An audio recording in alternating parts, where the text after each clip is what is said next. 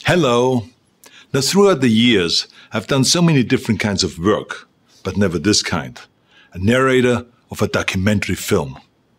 So why now? Why this film? Well, because it is an important film with an important message. When I saw the footage, I realized right away this is a visual feast. It was not just entertaining, but it was also, from an environmental point of view, a message. Let's keep our ocean clean, and let's keep our world clean. This film was a unique opportunity to show things that after 71 years of scuba diving, I am not able to see when I go diving.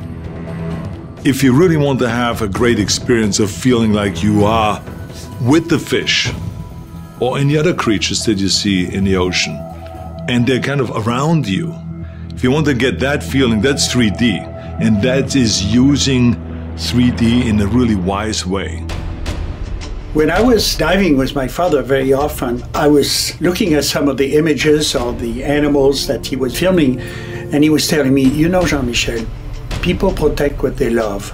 The rest of my life I said, how can you protect what you don't understand? If you look at this film, inevitably, you're going to fall in love with the ocean. And you will discover there's a whole other world there. We are now able to see things we've never seen before.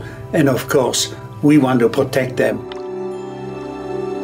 You know, sharks, the hammerhead shark, when you see that coming towards you in 3D, it's like I went like, whoa, whoa, whoa, stay away from me. You know, it's like really wild to see this stuff in 3D.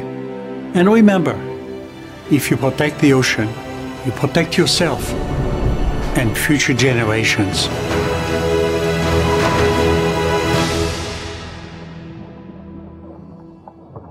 But please, don't get wet.